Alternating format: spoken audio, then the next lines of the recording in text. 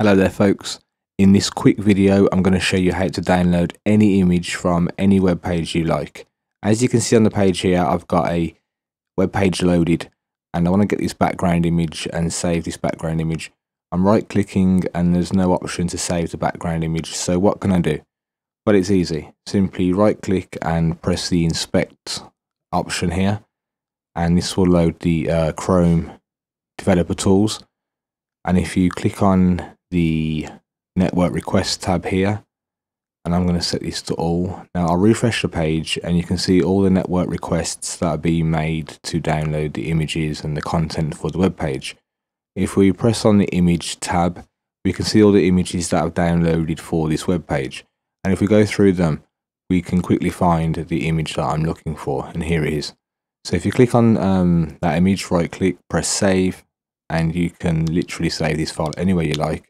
And that's basically how you download any image from any web page